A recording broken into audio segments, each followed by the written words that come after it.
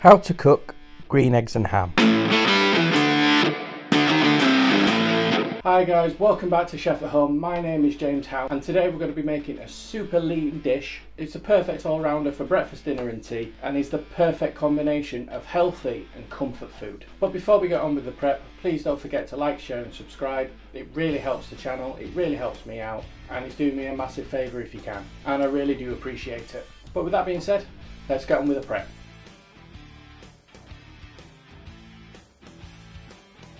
So the first thing we need to do is prepare this gammon.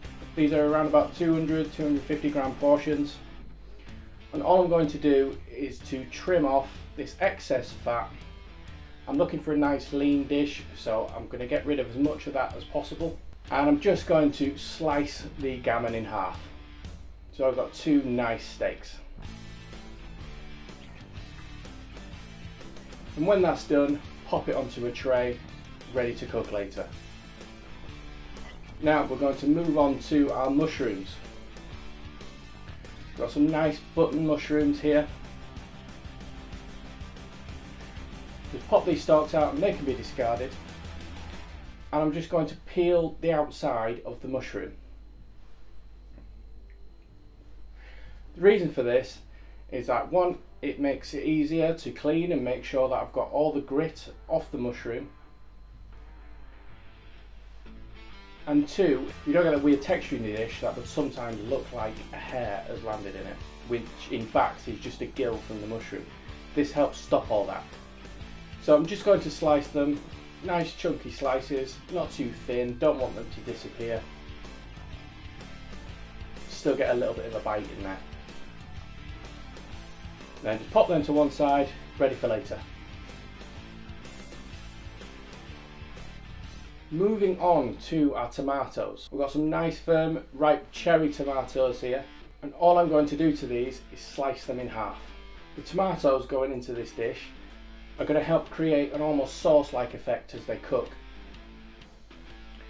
which means if I'm conscious of calories, I can reduce some extra calories by not putting a ketchup on there. I've already got a tomato sauce built into the dish. Next we have our spinach. Now there's one quality point to notice here, and something that often gets forgotten. If there's nothing else you take away from this video today, remember this. You need to remove the stalks from the spinach. They add nothing to the dish, they don't taste of anything, but they give a horrible texture. And you might as well be chewing on a tree branch. So all you need to do is fold the spinach over, and where the stalk meets the leaf, just pull. That'll go all the way up the vein and remove the stalk completely.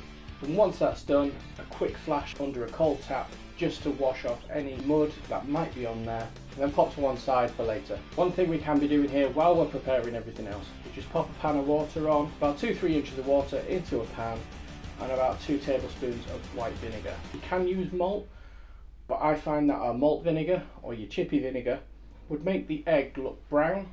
So I'll go for a clear distilled vinegar, and that means the white stays white and it doesn't impact the taste too much. And just crack an egg into a ramekin.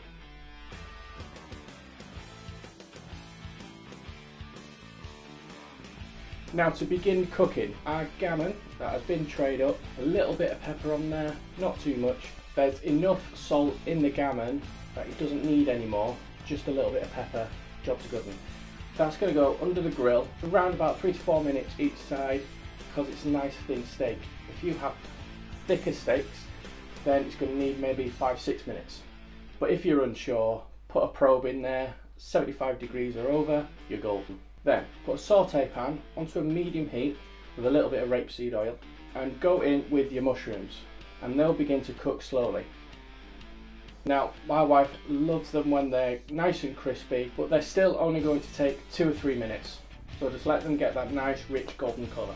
Then, add in the tomatoes.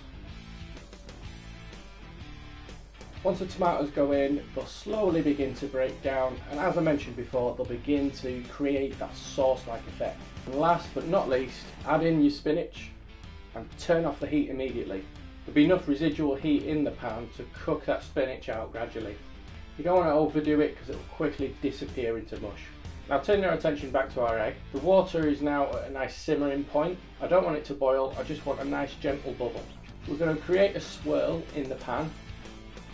In this case I'm going to be using my spider, but you can use a whisk if you want. Or whatever you like. And then just carefully drop the egg into the centre of that whirlpool. That's going to help the white coat the yolk, and with the help of the vinegar, it's going to firm up the shape very quickly. If you don't have the vinegar in there, the egg is just going to spread out, the white's going to separate from the yolk, it's not going to look nice, and by the time the white's cooked, the yolk is going to be well overcooked. You want a nice runny egg. Then for a last bit of flourish, I'm just going to drop some toast in, just because it's breakfast.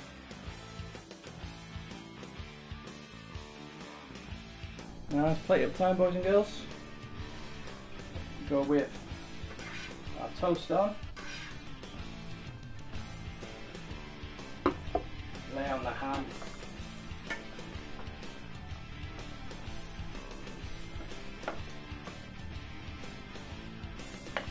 That's sauteed spinach. You can see how close that is now to. See how saucy that looks already. And finished off. A lovely poached egg. And a little bit of pepper. That was a proper breakfast. So there you have it, guys, a fantastic breakfast, possibly lunch or dinner. Either way, it's lean, clean and tastes amazing. Next week I'm going to be continuing on with this lean meal focus. I'm going to be looking at a vegetarian dish, which is a mushroom fricassee. If you are looking forward to checking that out, hit subscribe and I will see you next week.